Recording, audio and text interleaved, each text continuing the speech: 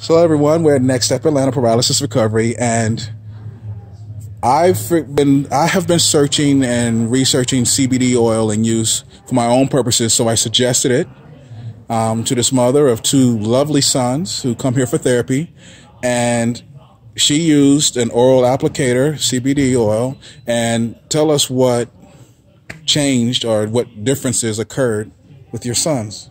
Okay, we've noticed noticeable changes with his sleep pattern.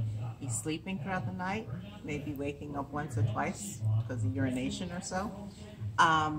His attitude is completely different. He's calm, he's more relaxed. We can talk to him without him being defiant. He's more apt to do things without resistance.